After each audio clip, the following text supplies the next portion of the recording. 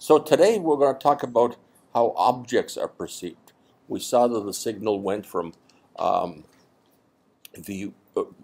from the eye to the through the lateral geniculate nucleus to V1. Well, today we'll see where it goes from that point. And one of the places it goes to is these other things around V1. So this is V2. From V1 it goes to V2, and from V2 it goes to V3. And if you want to look at it, this is the cortex of a student whose name I forget now, that I took some years ago. And you can see here that cortex, if I rotate it around, you see very little of V1, almost nothing from this point of view. But as it moves around, you can see it's tucked in, but largely buried in this calcarine sulcus. And then around it, surrounding it like a ring, is these other two areas.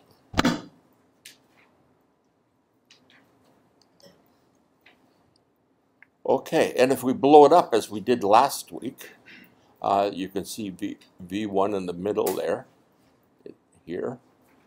And you can see that this line here moves when it's at the horizontal, it's at the calcarine.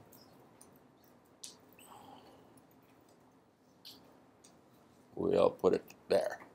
I stopped it just below the calcarine.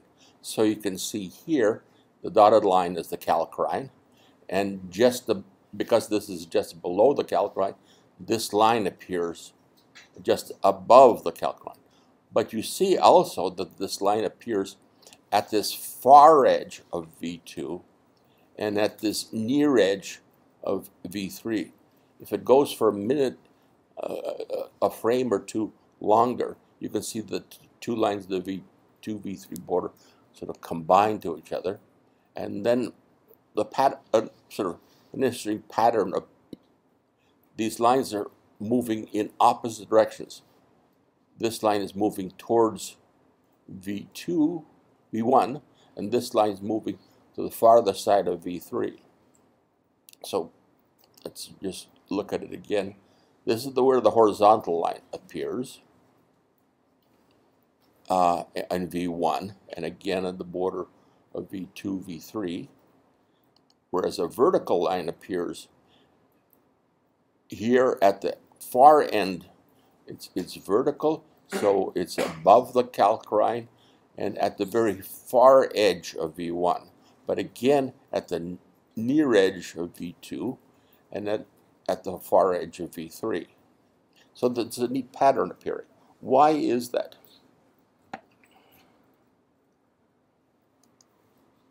Well, what's happening is that these two things are defining these borders, and or where V1 and V2, V3 are.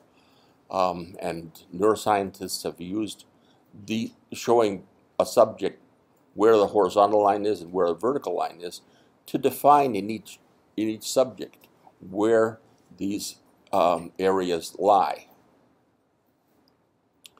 Now, this funny pattern is explained by the following. You can see here is a line, sort of crooked, going this way, from the horizontal to the vertical. Okay, so it's going from almost at the calcarine. You can see it's almost at the calcarine, and then going to the V2 border. Again, this line is repeated, and its representation starts with the arrow just beside it, and it ends up with the dotted end over here. And again, the dotted end appears here, and the arrow end appears here. So what's happening is this arrow is being flipped. It's like a mirror image of. So this area here, the mirror image representation is on V2, and V2, the mirror image of it, is on V3. So what the brain is trying to do is keep near cells near each other. And it does so by actually pulling it. By keeping these near cells near each other, it actually reduces the connections between the different areas. So, for example, here's V1 in the depths of the calcrine, and this is our line going from the depths of the calcrine to the V1, V2 border. And then the arrow is flipped and represented the opposite way in V2.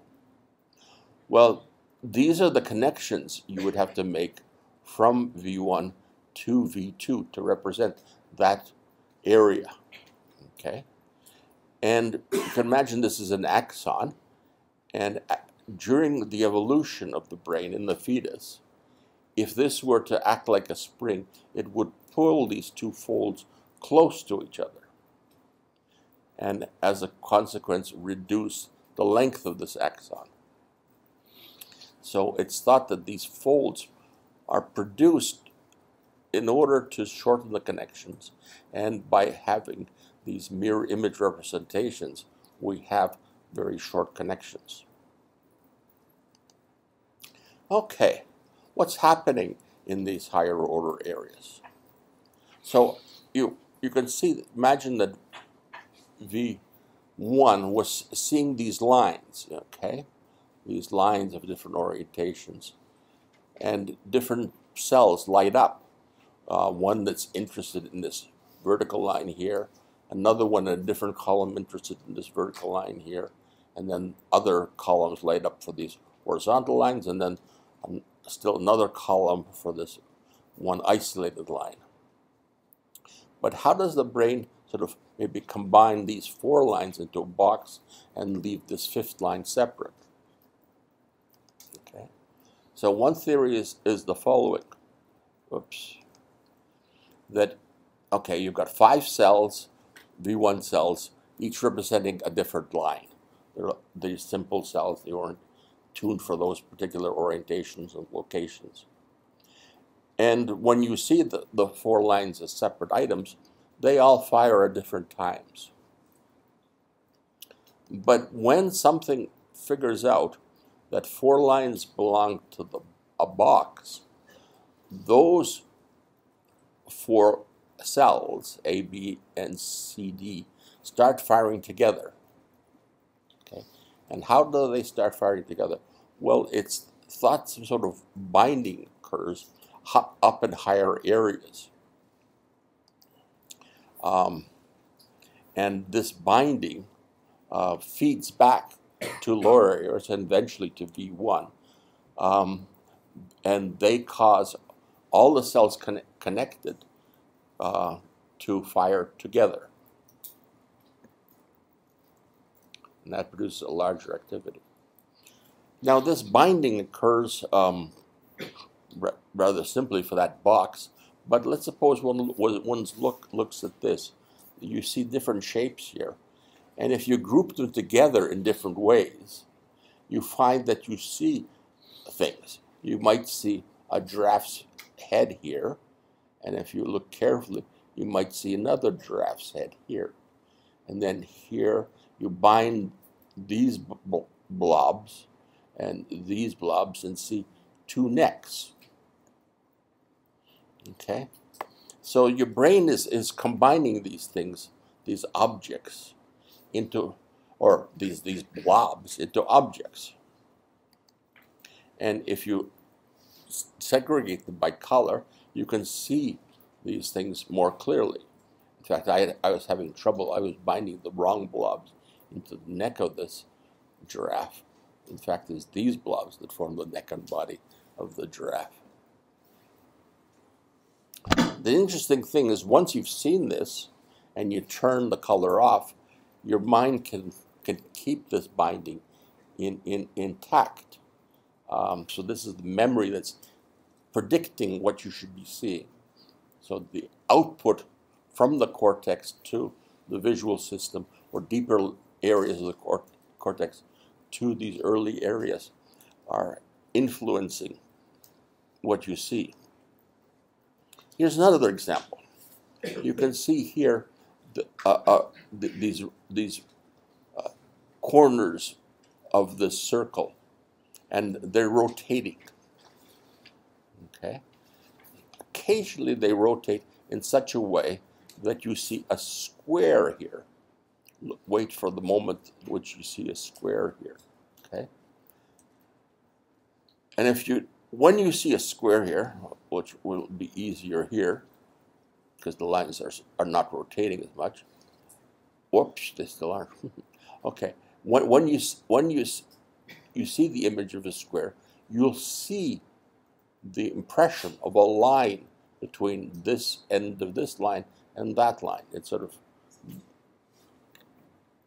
and that's because you have these cells that sort of combine these two ends together in these higher areas. Here it's more clear because it stopped rotating. So you can see this line appearing across here, down here, down here. And this is your brain making this up again. And then if you sort of look at it for a longer time, this middle area will start appearing greenish, where in fact there's no green color there. And this is all sort of an illusion being built up by your higher order areas.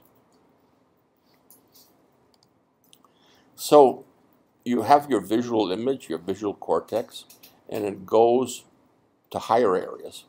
And they then get influenced by memories. And based on these memories, you make an interpretation of what you think you're seeing, and that then influences the visual cortex itself, the early visual areas. And examples of that is when you see things like this word being misspelled. You expect the word to be, this N to be an M here, and so you don't notice it, that it's misspelled, because of the influence. Whew. Better watch out. And if you try reading this, you'll find it's possible to read that. And the reason is because often the brain, all it needs is the first and the last letter of each word. And it can make up what the middle portions are itself. So your eye jumps from word to word. Your brain notices the first and the last letter, thinks it recognizes the word, even though, the middle letters are all wrong.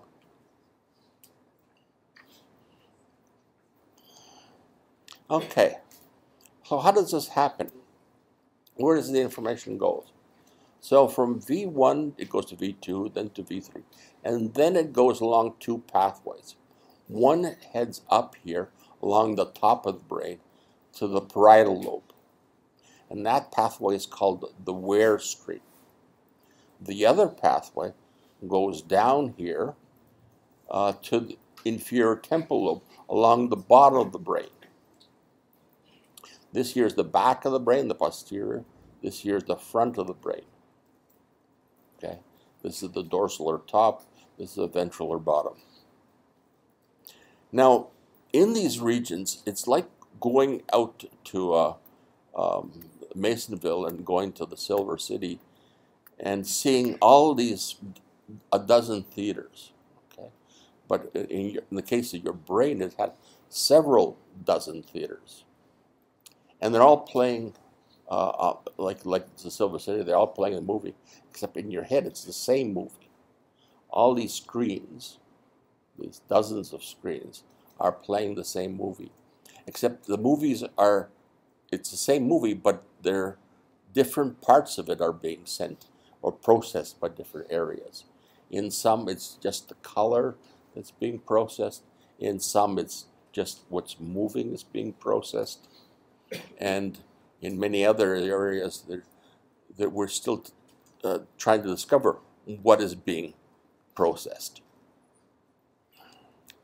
Now, these two pathways, the one is the dorsal, and that's along the top, and it's concerned with selecting actions to act on certain locations.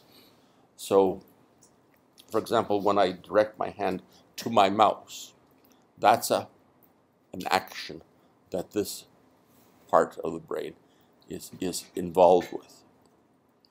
And so that's called the where strip. We're interested where the mouse is and where I should direct my hand to. Now we'll look at it in more detail in the session 5. Today we're going to concentrate on this ventral strip, the one that goes along the bottom surface of the cortex to the inferior temporal lobe. And this is involved with perception and recognition of objects, such as faces. So it's concerned with what things are. Now, you can see that an object begins in V1 and you extract simple things in V1 and ends in the inferior temporal lobe, where you see very complex objects, but a particular combination of features, such as faces. Now, what's interesting is that in you send a signal to from V1 to V2 and V2 to V3, but here, if there's an object that we're looking at, the top part of the object and the bottom part of the object are being processed by quite separate cells, okay? These cells are different parts of the brain.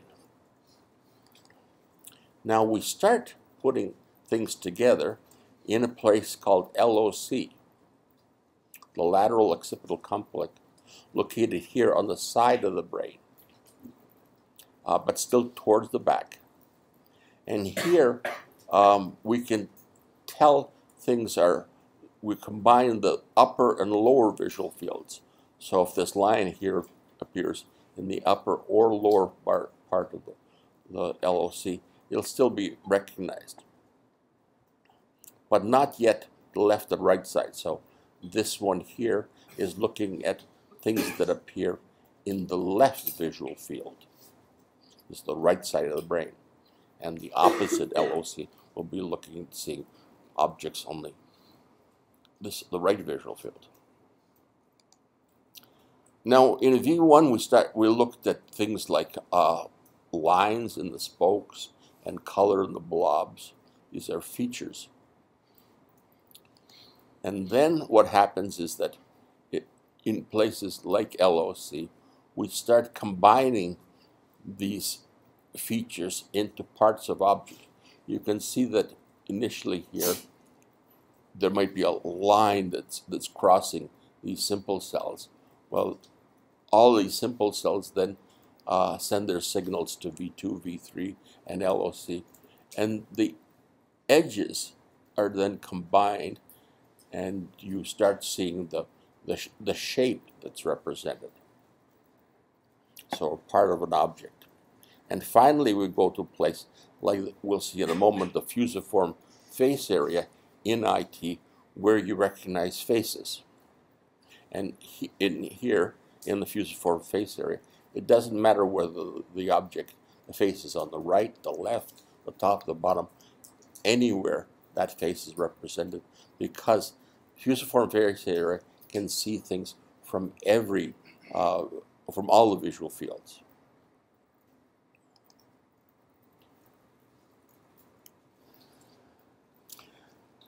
Now, if you have lesions of the LOC on both sides, you'll have you'll be unable to recognize any object. So if you looked at this thing, you could tell that it's gray and it has a round top, but you won't recognize it as a mouse. The same thing, you won't be able to recognize faces, no objects. If you have then lesions over here, you start being unable to recognize particular objects. So whereas all objects are represented here, particular objects are being represented in different parts of the inferior temporal lobe. So somewhere there's a right. If you have a lesion, you won't be able to recognize rhinoceri. Okay. So what's the evidence for these two streams? Well, one of the famous experiment was done by Ungerleider and Hexbury, and they asked subjects two questions. So what they did was put subjects in these MRI machines, but the machines were able to measure the blood flow, and from that determine which, and based on the polarization of this blood, they were able to detect how much oxygen was in that blood flow. And from that they can determine how active different parts of the brain were.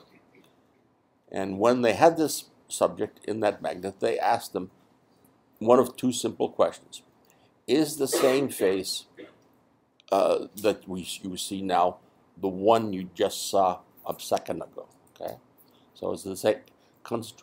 We concentrate on the face, and I'd like you all to do that.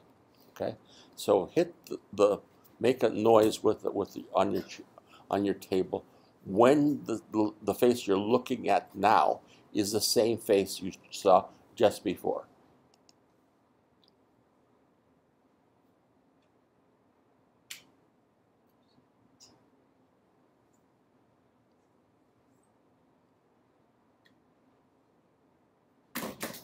Okay, so those that did that were lighting up areas down here in your temporal lobe.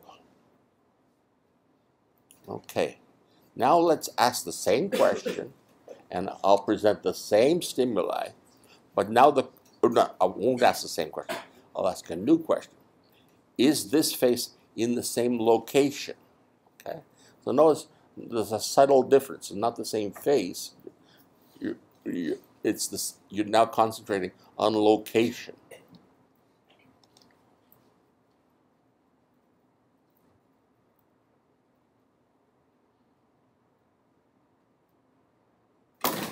Good.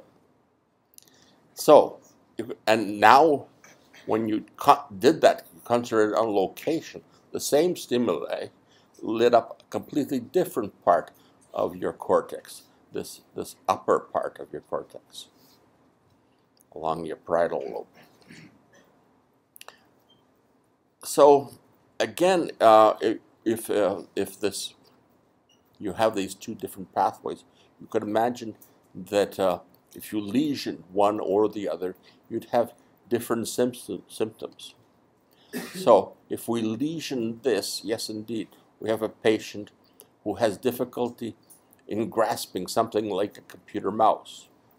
I can look at it and see and recognize that it's a computer mouse, but I have difficulty grasping it.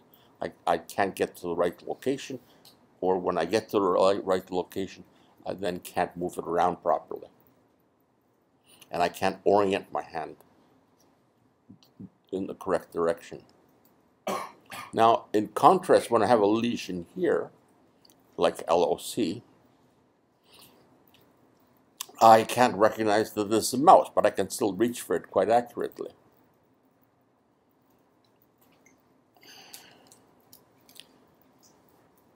Now, Nancy Kenwisher, and on your sort of things to see as well, there's a nice recording of her giving a speech on her findings.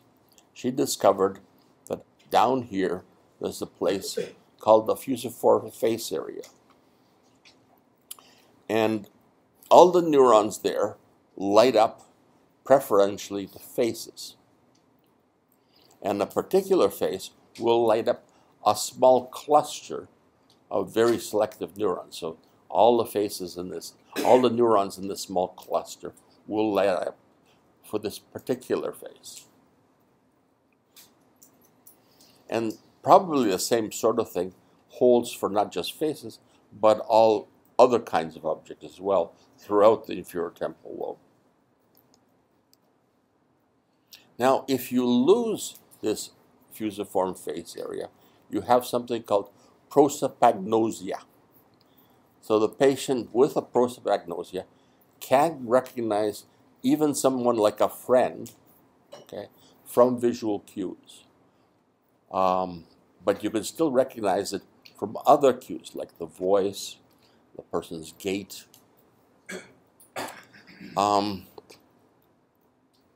And the amazing thing is that you can't even you recognize. Imagine if you couldn't recognize your girlfriend or your boyfriend or your wife, or you went to Loblaws and you separated, and then you came back and got together. You're both there at the checkout counter, but you look, and you're the one with the lesion, at the sea of people, and you can't tell which one is your wife or a girlfriend or boyfriend. You know, you wouldn't be able to recognize them visually. It's hard to imagine, but that's what happened to you. And again, there's an interesting video of someone being interviewed that has this problem, and this person is a photographer and largely taking pictures of people's faces. Okay,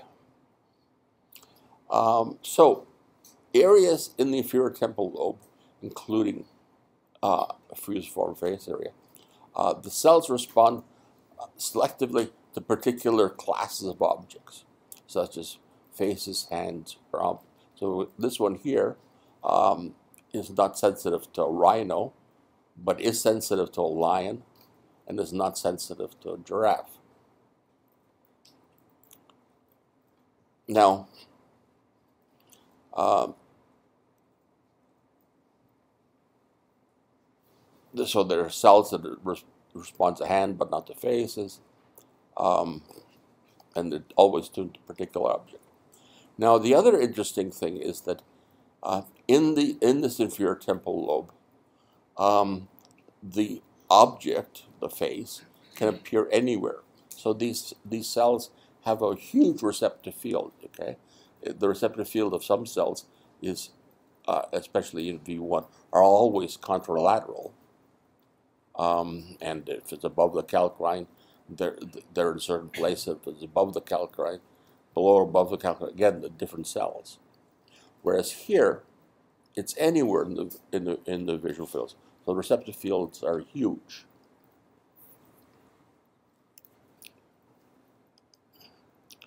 It doesn't matter also what the size of the object is. It can be big or small. And it doesn't matter how the object is represented. So, for example, the object could be just an outline. You still recognize it as a lion. You can define it by its color. The color of the lion is different from the background, or its texture, or motion. Now, if you watch these lines here, when they stop, the lion blends into the background. Then it starts up again. You can see the lion. Then it stops. It blends into its background. So the motion is necessary to figure out which lines belong to the lion and which lines belong to the background. Now, some images that look somewhat similar are light up very different cells in IT. So in V1, this area here, for cells in V1, in this part of V1, will light up for this object and this object, very similar cells. But they'll light up different cells in IT. In contrast, images that look very different in V1 might lighting up the very same cells in IT, because they're on different parts of the retina and represented by different cues. One is by color, and the other is by lines. The other thing is striking is how rapidly we recognize objects. You know, we recognize that this is Obama in less than 100 milliseconds, okay? And that's remarkable. Because it takes something like 50 milliseconds just to get into the visual cortex, you know? And after that, it goes through the rest of the cortex and comes back with the answer. Yes, it's Obama.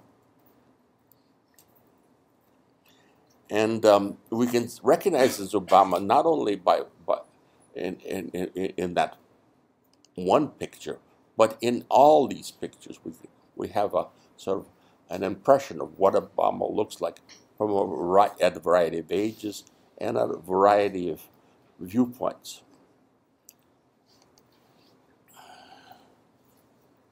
Now, so in this IT, again, we have this columnar organization, but each column of neurons represents different things.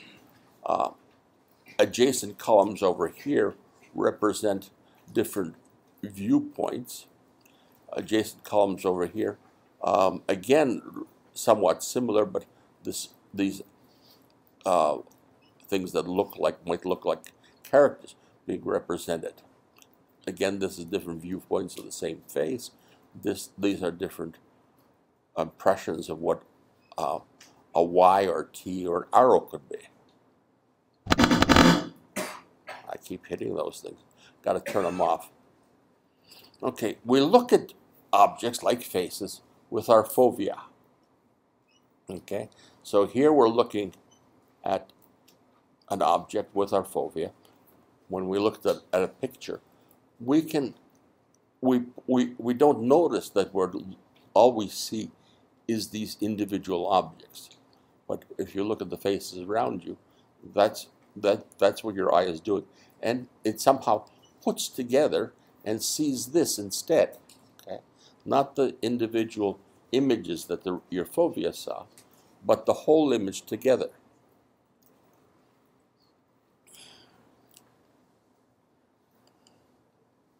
The other interesting thing it does is produce visual illusions. Now, here you have, two lines. I've got to turn it off. I'm going to reduce the length of the line closer to us.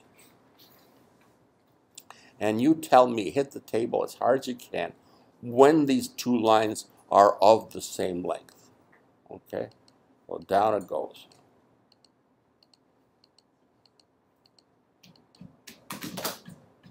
Okay. But they're not. Okay. Why is that? Okay. Well, it's a property of your Watt stream, which is interested not in the fact that these are two lines of a particular length, but that this is a window. Okay. And of course, a window is rectangular in shape, and those two lines in a window are of the same length. And so your Watt stream is distorting what you see because you recognize things as objects.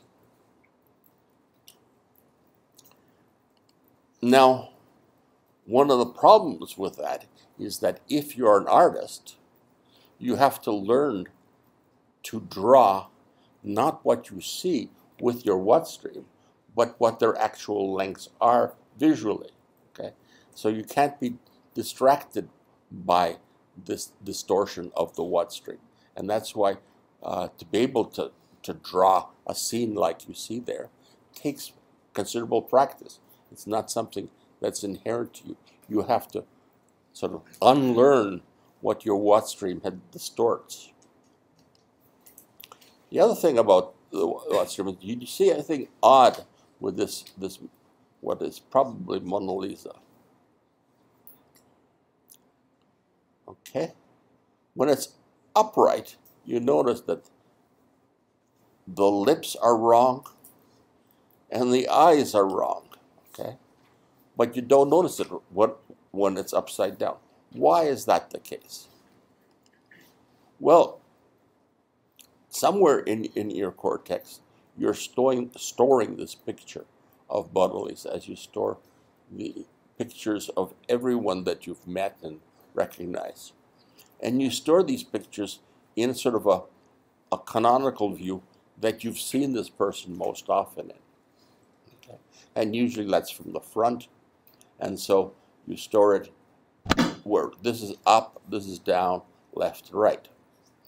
And so when you see it in the same view, it's easier to compare what you're seeing to what your memory of that person is. Whereas if the person is upside down, you've got to transform that eye from what you see to what you remember it to be. Okay. And perhaps we haven't practiced that enough, and therefore are less able to recognize that there's something odd with these eyes. Okay, we're almost done. So, we saw that the visual stream divides into two directions. One is a aware stream over here at the top of the cortex, devoted to actions, and a what stream that goes underneath the cortex, dealing with objects and faces, and in fact we'll learn later things like words.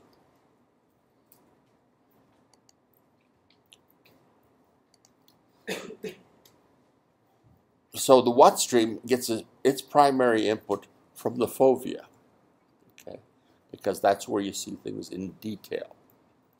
The where stream gets a lot of its information from the periphery. I see this mouse in my peripheral vision and then look at it or then reach for it.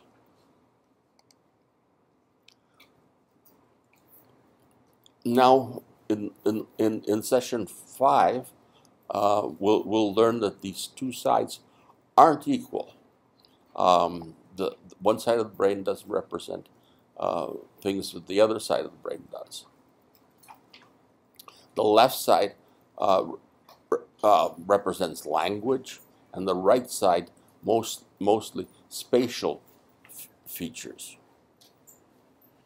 So that's probably why it's so difficult to associate a name with a face. The face is on one side and the name of it on the other.